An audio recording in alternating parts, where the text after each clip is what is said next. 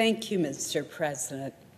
Mr. President, I wish that every American could have heard the speech that was just delivered by our friend and colleague from Nebraska, Senator Ben Sasse. It reflects his intellect, his intelligence, his integrity, his imagination. It demonstrates that he is both an historian and a visionary. It paints a portrait of where we need to do work in America, but also holds out the promise of making our great country even better. In his speech and in a recent op-ed in the Wall Street Journal, Senator Sasse said, "This country belongs to the optimists, the innovators, and the builders." Those words by Ben Sasse perfectly describe the qualities that he has brought to this chamber and that he will bring to his new leadership position at the University of Florida.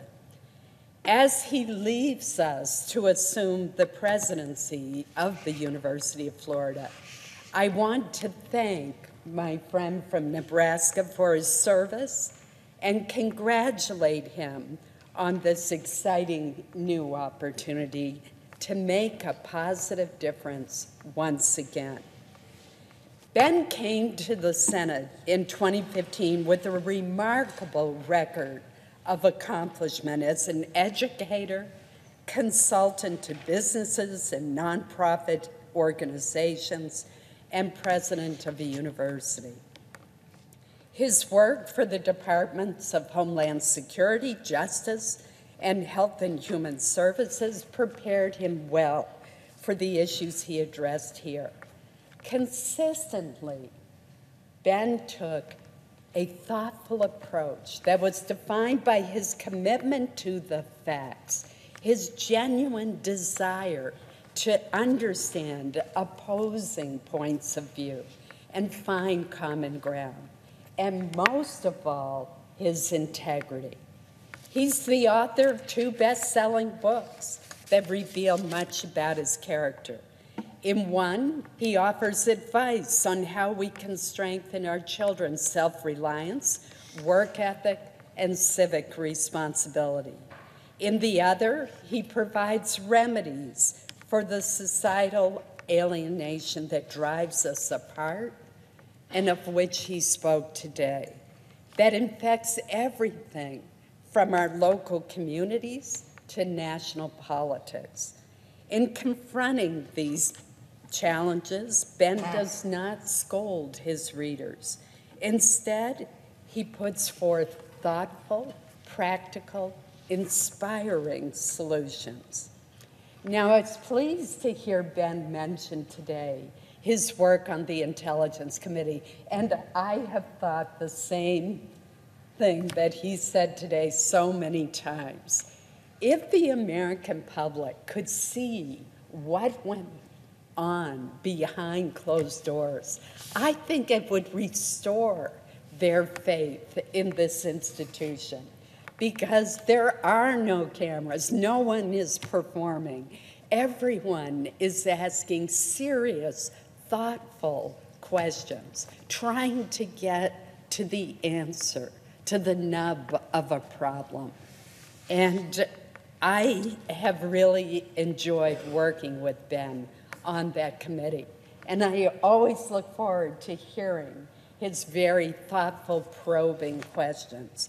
He's been a leading advocate for improving cybersecurity to better protect government, businesses, critical infrastructure from hostile actors.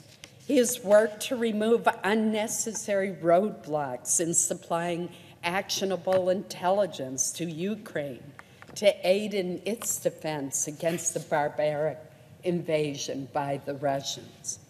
Here at home, Ben has stood firm against efforts to repeal the filibuster, eloquently arguing that it would destroy the spirit of consensus building and compromise that are the very heart of the Senate. He was a strong ally in our bipartisan work to reform and modernize the archaic Electoral Count Act of 1887 to prevent the flaws of this outdated law from undermining future presidential elections. In fact, I well remember the night before we were to introduce the bill, and there were 15 of us, including obviously Ben, who had worked so hard to craft this legislation, and including Senator Portman, who is standing right next to Senator Sasse on the floor. And Ben, being the thorough, careful senator that he is, had some deep, insightful questions. And I think I spent half the night answering them as we texted and called back and forth.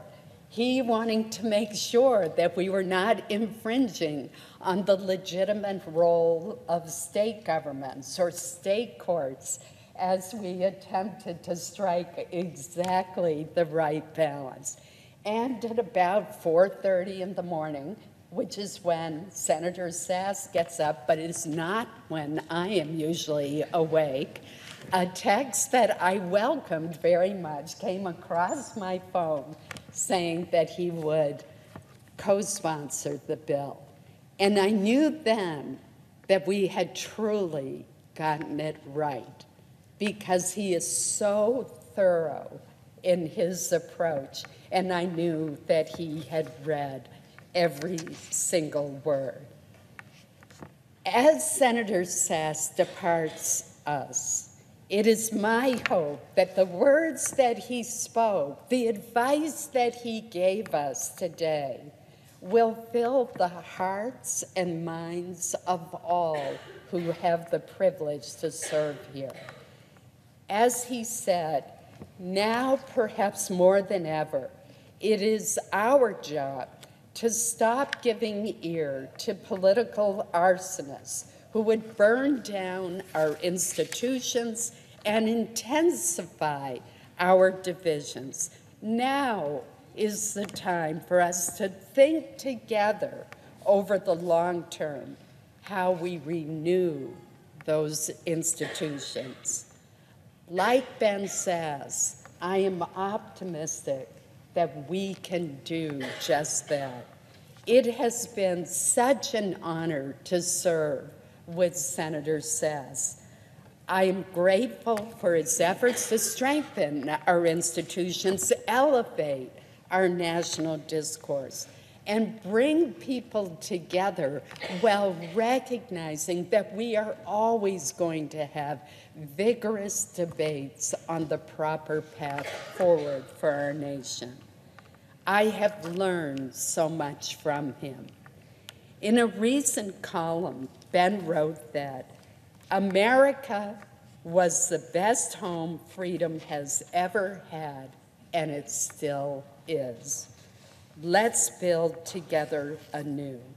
I know that Ben Sasse will continue to build toward this bright future when he leaves the Senate.